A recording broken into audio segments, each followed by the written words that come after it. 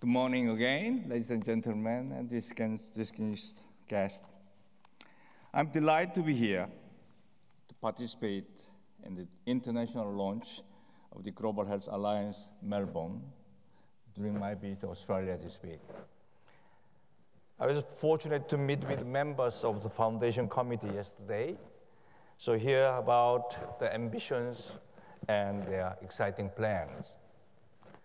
The establishment of Alliance built on Australia's role as health leader both in the region and globally, as Melbourne's place as a hub for so much of his expertise. Health issues in the region and the global world is complex and diverse. All countries are experiencing rising rate of non-communicable disease with alarming high level of key risk factors such as smoking. And in China, for instance, more than 50% of men still smoke. NCDs threat not only the health but also social and economic development. In many countries, infectious disease is still a major challenge. Take tuberculosis as example, still a major issue for the countries such as Papua New Guinea. There is an urgent need across the region to make TB treatment more affordable and accessible. This region is also a hotspot for the health security threat and prone to natural disasters. And again, the backdrop, countries are at very different stage on the journey to establishing universal health coverage and building the stronger health system needed to address health challenges. We have seen in other countries, in other contexts, that groups like Global Health Alliance Melbourne can play an important role tackling difficult health issues.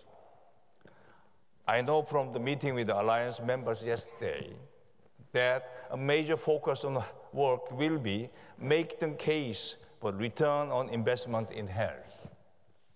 I was pleased to hear about this, given the threat poor health poses to social and economic development. Making the economic case for health is very important.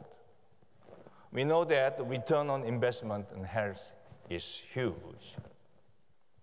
The Alliance can also help to forge partnership around the particular issues and challenges and bring best technical expertise to bear on the problems where it is needed most. I'm convinced that partnership, collaboration, and innovations within and beyond the health sector are more critical in the era of SDG than ever before. Partnership and collaborations are, of course, easy to say, but not always easy to do. This is an area where groups like the Alliance can really help. At WHO, we very much look forward working with the Alliance to help promote and protect health in the region and beyond. Thank you again for inviting me to be here in your official launch today. Please accept my very best wishes on behalf of the World Health Organization for the Alliance's determination to work. Thank you.